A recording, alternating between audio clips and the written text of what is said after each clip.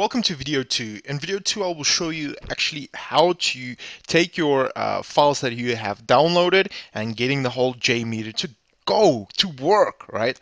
So the first thing that we need to do is we need to understand that Jmeter is a load, a test load testing for specific programs out there or software out there, and we kind of discussed it briefly in the previous video.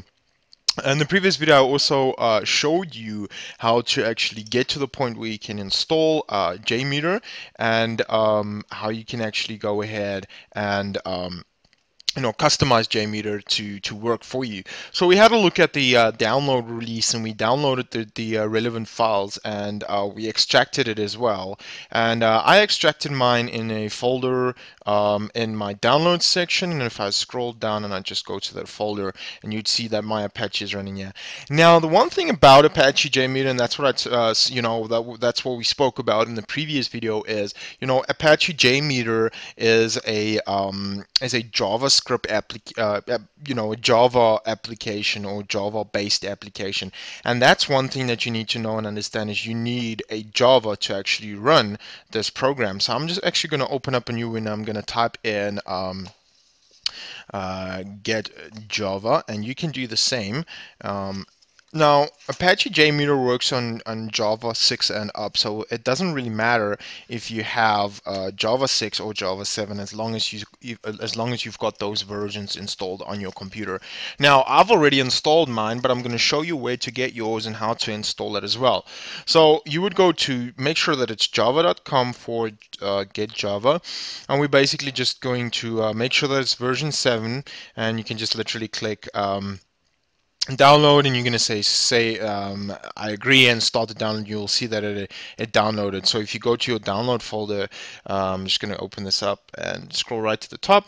You'll see that it downloaded right there. So that means that you've got version 7 installed onto your computer. And that's one thing though, is I want you to go ahead and install that onto your computer. And once you have done that, then pause me right now and take it from there. So once you have installed your Java on your computer, we can go ahead and actually go and open up the program. If you did not install Java, if you forgot to do that, you'll get an error when you try to open up Apache JMeter. Now, what I did is I went to the folder that I've extracted the Apache JMeter TGZ folders, and basically once you've done that, I want you to go to you'll either have the folder structure that I have, or you have 4 folders depending on which one you downloaded.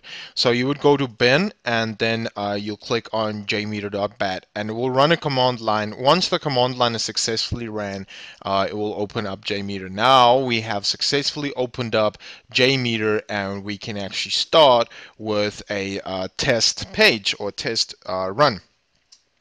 So now the next subject that we're going to chat about is building a test plan.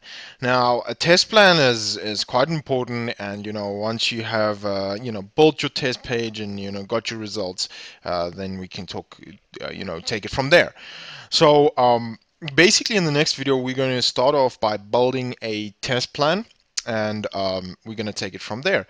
So before we go ahead and building our test plan, things that we need to take in mind is that Apache JMeter is very much similar to a normal application. You've got on your left hand side, you've got your solution explorer with all your tree relevant files and folders. You have your play button, you will probably have your stop button as well. You have copy, cut and paste, save, new project, and so forth. You've got the name, test plan, and you can add comments to your your testing thing, your testing project as well.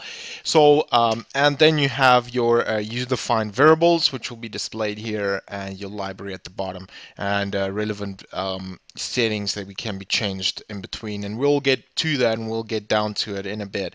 You also have your file, edit, search, run options, and help at the top, very much the same as your normal, just down to your normal application. Now, what I want you to bear in mind is the start, which is Control R, and that is the shortcut that you can use. Now, it's the same as other shortcuts, so make sure that you don't have any defined shortcuts because we're going to use shortcuts a lot in the following videos.